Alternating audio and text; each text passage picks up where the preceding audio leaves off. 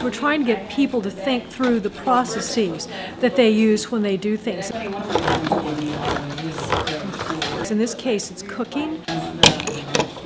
Anytime you work a math problem, you go through a process. It's called an algorithm. And if you're going to have a computer do something for you, you have to have an algorithm, a method that you program into the computer. So we've got to have kids starting to think about actually doing computer algorithms. And one way to start thinking about algorithms is just how you do everyday tasks, such as cooking. So all I have to do is take them out. They're actually on a stage.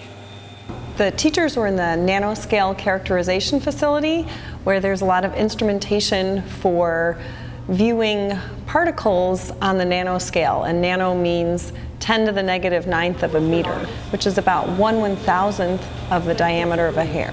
We try to stay away. And it turns out that there are lots of fundamental ideas that cross many disciplines that are necessary for understanding the nanoscale. Things that are already taught in the curriculum, such as forces and interactions, size and scale, structure of matter.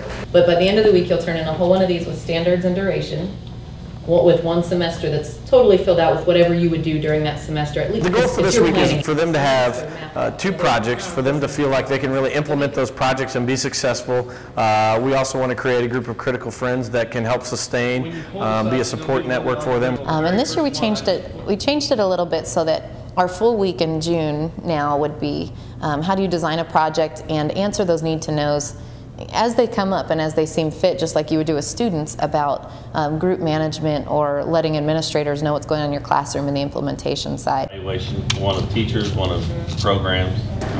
What's happened, I think, with 215 this year is we've reached a tipping point.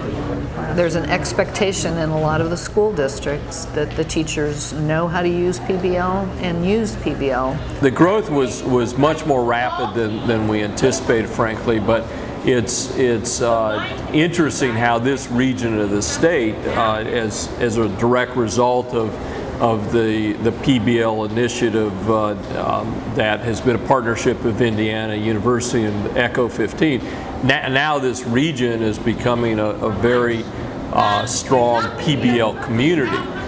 We do have a high dropout rate.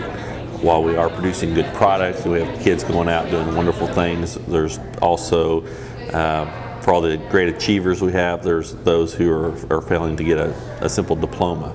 And we have to provide as much diversity in our instructional methods, strategies, and try to reach everyone. It's not a question of our teachers going to use PBL in this area, but how well are they going to use it, and how are we going to support it, how are we going to grow it.